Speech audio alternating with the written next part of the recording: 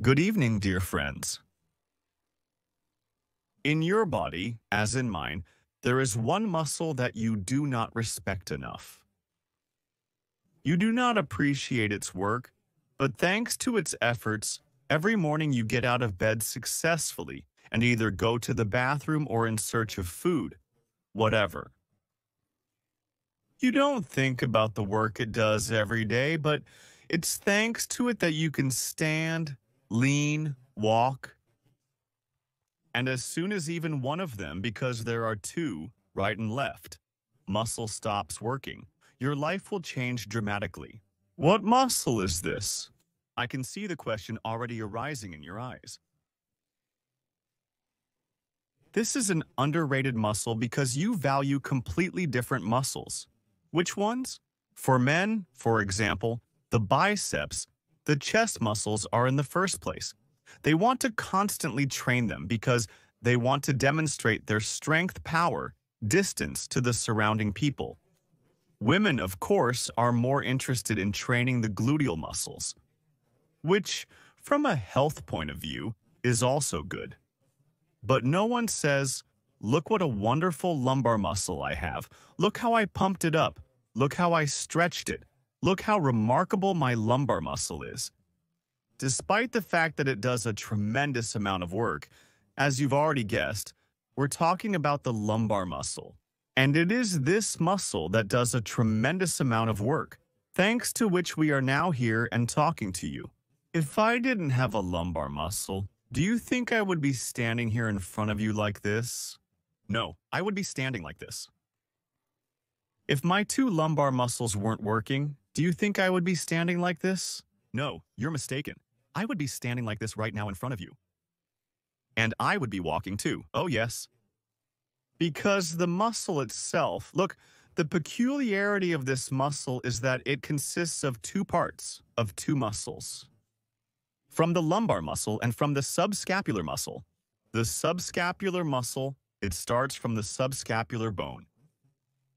They have a common attachment point right here on the femur. There is such a tubercle here, the greater trochanter, and to it are already attached by the common and the dry tendon. These two muscles join together and attach here with a common tendon. Thanks to this, one of the functions of this muscle, the common one, is to lift the leg up here. And if we fix the legs, like with a press, those who like to pump, along with the abdomen, the lower back and lumbar muscles always work for you.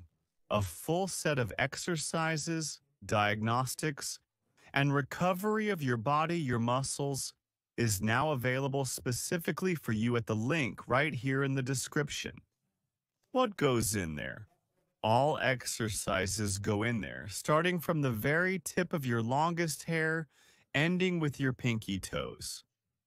All exercises are broken down step by step for all muscles, how to train muscles, how to find out which ones work, which ones don't, changing the motor stereotype, how to learn to walk, stand, lie, sit correctly. All exercises are thoroughly explained. For 3 years, they all gathered together, and now they are finally ready for you to finally get off the couch and start doing them. They are already waiting for you, warm, at the link in the description. The peculiarity of the lumbar muscle is that it is attached to both the bodies of the vertebrae and the transverse processes, and also to the intervertebral discs. Therefore, with uneven stretching, for example, of this muscle, the intervertebral discs also begin to get injured. And the Achilles muscle, here it is right here. From the Achilles bone, here it protrudes from inside and goes down. Here they connect. And because these two muscles are next to each other, there is a part here where they touch. These two neighboring muscles, in this place spikes often form, there can be a small inflammatory process, and mobility is impaired. Why should you monitor the good condition of the iliopsoas muscle? First of all, any pain in the lower back, it participates in the formation of this pain. Changes in posture, scoliosis, especially where there is a twist of the vertebra, torsions, participate in this. Arthrosis of the sacroiliac joint is also not bypassed, either without its weakness or shortening, or simultaneous weakness and shortening. The sacroiliac joint, right here at the back, also participates in the stabilization of this joint from the inside.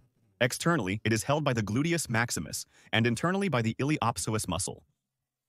Muscle is very important.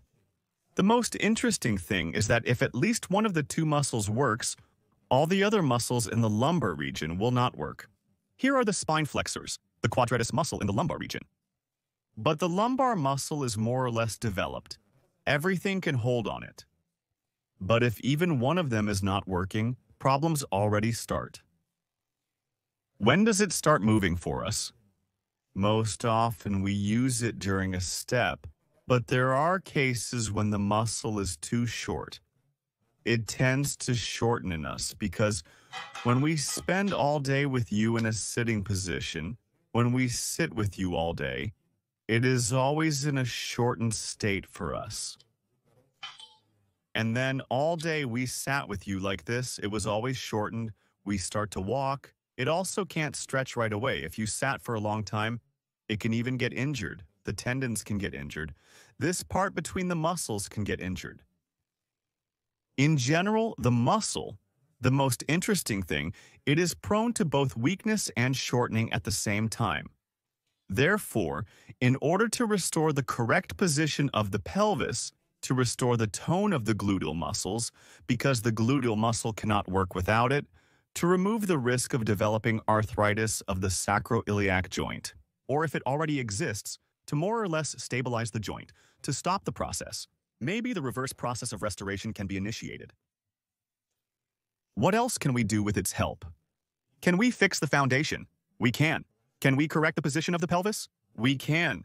So it's easier to walk, run, jump. She's involved everywhere. So, friends, today we will restore the lumbar pelvic muscle with you. At the same time, we will give it both load and stretch it, making it more elastic. Let's start with training this muscle. The simplest, the first exercise that you can start with is our lying training of the lumbar pelvic muscle with you. We lie down with you on our back. We lie, and just from the lying position, we made our legs closer to each other. And from the lying position, you lift your leg up here. At the same time, your straight thigh muscle is working together with the sublumbar pelvic muscle. You've lifted and lowered it. For some, this will already be heavy, the weight of the leg, because if the muscle is weak, it may not be able to hold the weight of the leg. On one side, you do it with movement. On the other side, for starters, you conduct such a test, simultaneous exercises and testing. Here you may notice that the movement may be easier on one side. That is, it's easier to do it with a different load, or it will be felt more. It will either tire faster. This indicates that the muscle tone differs, being stronger on one side and weaker on the other. If the load is already felt in such a position, leave this exercise for about a week. Do it. Here you can do from 5 to 10 repetitions. The second position, you already put your legs wider to the width of the shoulders or a little wider, and start to lift in this position. It will be a little more difficult here because the angle of movement changes. And if the lower back and hip muscle is weak, at the moment of lifting the leg, the opposite half of the pelvis will start to rise. Here are 2 points for you, the anterior and upper axis of the hip bone. If the right leg is here and the left leg is here, then this is the right point. If I, for example, lift my left leg and notice that my right point is lifting up here, this also speaks of the weakness of this muscle. If you notice such a thing, then you need to do this exercise with a cushion, for example, a small one.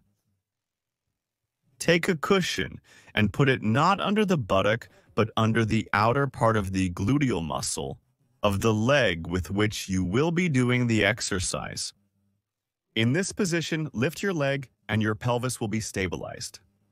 Over time, as the muscle becomes stronger, You will be able to do this movement without a cushion. Your pelvis will also be stabilized. That is, a sign of a more or less developed lumbar pelvic muscle is that it does not lift your pelvis at the moment when you lift your leg. Next, in the following stage, you spread your legs wider. Or, for example, if you lie on a cushion like I do and slightly move your left leg and take it out here even more and start lifting from this position, here it is desirable to put a cushion under your buttock. And from this position, you also start to lift your leg. This is the hardest position. The further you take your leg to the side, the harder the exercise will be. Because the peculiarity of the hip flexor muscle is that in everyday life, at the moment of leg extension forward, when we walk with you, the entire volume of this muscle participates in the movement mainly. If we take your leg to the side from here, here is our leg, then the upper part of this muscle is excluded from the movement, and only this lower part starts to work. And it often happens that exactly this lower part of the hip flexor muscle weakens. It usually starts with the weakness of it, because rarely does any movement occur at such an angle. That's why very often these lower vertebrae, they become unstable. The intervertebral discs of the fourth and fifth are overloaded. And with the help of this exercise, we can put stress on this lagging part of the lumbar gluteal muscle, well, even more on the gluteal muscle. What else is the plus? In the fact that during this movement, there will be movement between the muscles, between the lumbar and the gluteal muscles. In this position, look again.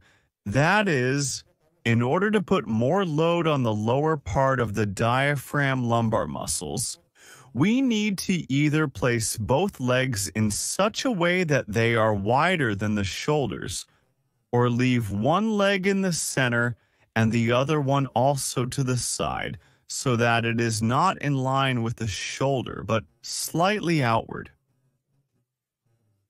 You put the pillow under your buttock, and in this position you start to lift your leg.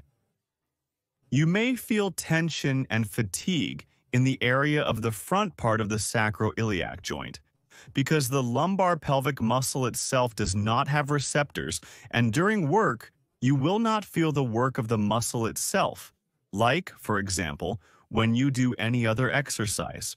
As you connect the paddles, you feel the tension building. Do an exercise on your bicep, you feel it getting tense here.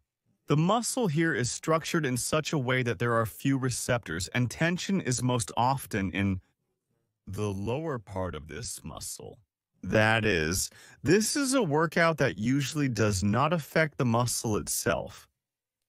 You can also compare how this movement affects both the right and left iliopsoas muscles. This kind of workout is particularly good for relieving pain in the lower back, in the lower part of the spine, in the sacroiliac joint area. And now we need to make our muscles more elastic. But we still need to do the other side, the right one, right? So you lie down. Let's do it. So you can see, you also spread your legs wider, you put it under your buttock, you put a pillow, and from this position, you raise your leg here. Here too. The amount you will adjust, you can start some even once may not work out. If it does not work out in this position, you bring it a little closer to the center.